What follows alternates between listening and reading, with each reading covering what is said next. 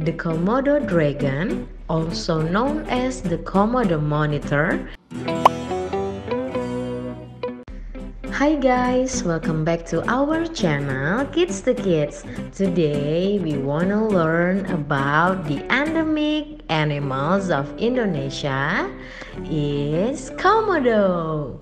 Okay, let's get started. The Komodo Dragon, also known as the Komodo monitor, is a member of the monitor lizard family Varanidae that is endemic to the Indonesian islands of Komodo, Rinca, Flores, and Gili Motang. It is the largest extant species of lizard, growing to a maximum length of 3 meters and weighing up to the approximately 70 kilograms. As a result of their size, Komodo dragons are apex predators and dominate the ecosystems in which they live.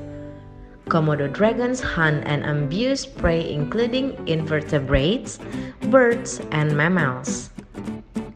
It has been claimed that they have a venomous bite. There are 2 glands in the lower jaw that secrete several toxic proteins. The biological significance of these proteins is disputed, but the glands have been shown to secrete an anticoagulant. Komodo dragons' group behavior in hunting is exceptional in the reptile world.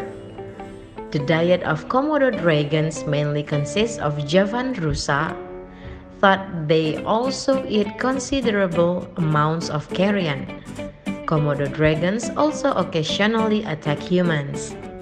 Mating begins between May and August, and the eggs are laid in September. As many as 20 eggs are deposited at a time in an abandoned megapod nest or in a self-dug nesting hole. The eggs are incubated for 7 to 8 months, hatching in April when insects are most plentiful. Young Komodo dragons are vulnerable and dual interest to avoid predators such as cannibalistic adults. They take 8 to 9 years to mature and are estimated to live up to 30 years. Komodo dragons were first recorded by Western scientists in 1910. Their large size and fearsome reputation make them popular zoo exhibits.